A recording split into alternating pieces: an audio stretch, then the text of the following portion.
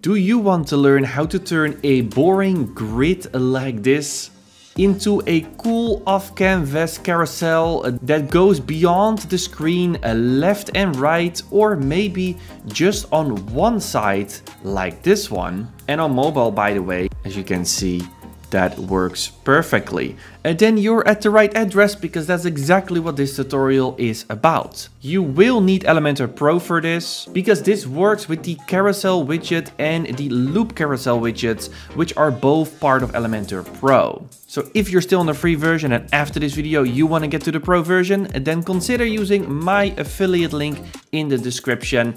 I get a commission and that helps me to make these videos. Okay, let's get into it. I have a blank page here with just a container and a little title in it. And so let's drag in a carousel widget, and inside of here you can drag in anything. So let's put some content in here. Okay, so we now put some content in here. You can see there's an image, there's a heading, and there's another heading with just a title. And this is the basic carousel that you get from Elementor, but it's a little bit boring. The icons here are very small, they're overlapping and transparent, and then you have these dots here at the bottom.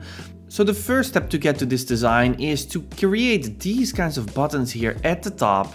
And you can do that simply by playing around with the settings in Elementor. This is actually already built in to the carousel widget and the loop carousel widget. So here in navigation, you will see some settings. So you can put this button over here, you can put it on the right. It will then exactly overlap.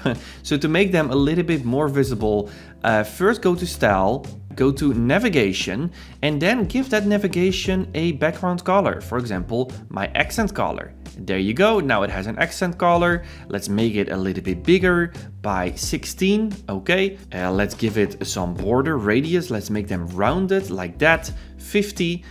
And then here you can also put them outside, you get something like this. But if you keep them inside, then go to Content, Navigation, you can play around with these values over here. So let's first put them both up like that, yes. And then let's put them up even more, so we can just use this slider to drag them. In this case, I want to align it to my title, obviously, so I'm going to put them on 88. There we go. I'm going to copy this value and also put that for the other button. But then the previous button, of course, should be on the left. So then we're going to play with the X value over here. And there we go. Put it on where it looks good. Let's put it on 70. And then these dots here at the bottom, they also don't look the best. So let's delete them by going down, pagination, just turn it from dots to none to hide them completely. Okay, so now it already looks 10 times better. But there's one more thing that I would add here, and that is that our heading widget, it's actually as wide as the buttons. And so I'm a little bit scared that will create problems when people try to click on different devices. So I'm just gonna go to advanced and make sure that my heading is just 80% wide, so that it never overlaps with the buttons, because these buttons are actually part of this carousel widget, not the heading. Okay, let's now apply that offsetting effect in step 2. Okay, so in this step, we want to make sure that Elementor is showing the stuff that it's hiding, because it's actually already hiding in there. So we're basically gonna unhide it. And in order to do that, we need a little piece of code. So I wrote a blog article where you can basically copy the code. Just go over here and just copy the code. And then you go into your carousel widget, advanced, scroll down, custom CSS, and paste it. And there you go. Now it works. So what is happening here? It's basically saying show everything that's hiding. But if you would just have that first part of the code, this first card would also go here to the left, which is not what you want in this case, because we only want it on the right side. And so we're just adding this piece of text in here to make sure that it's clipping or cropping the left side over here, so it only shows it on the right side. And there we go. Super easy. Let's check responsiveness to see if this works.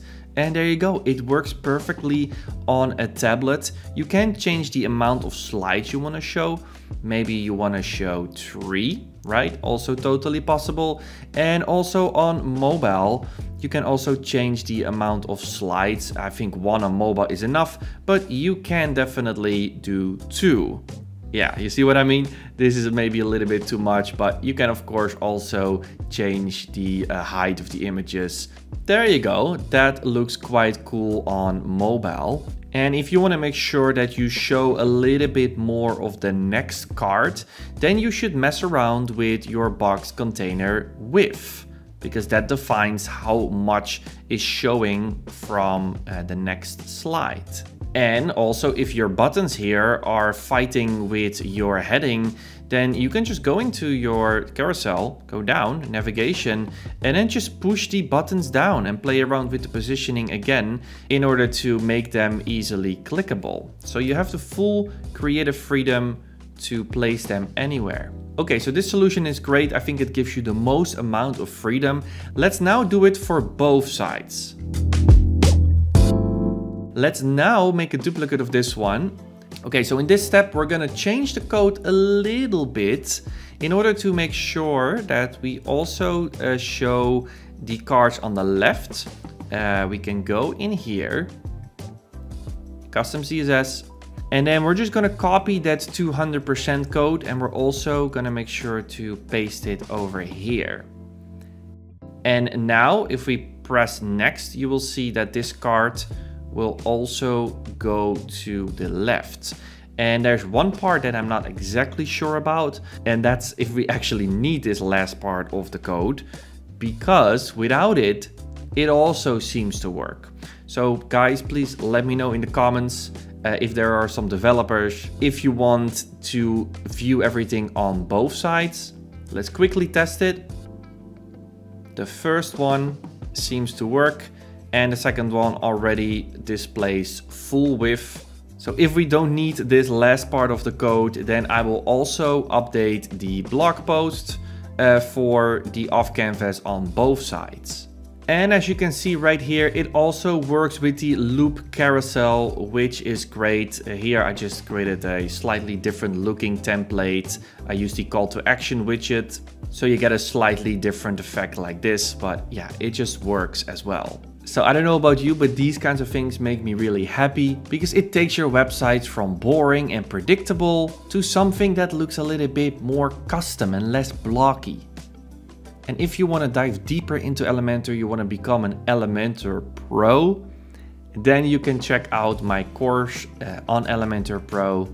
On this page you can find all the information about this course. Already 1,500 students have taken the course with great reviews, which you can also find on this page. And if you're more interested in learning web design, then you can check out my web design course. So thank you for watching. I hope you enjoyed this one, and I will see you in the next one.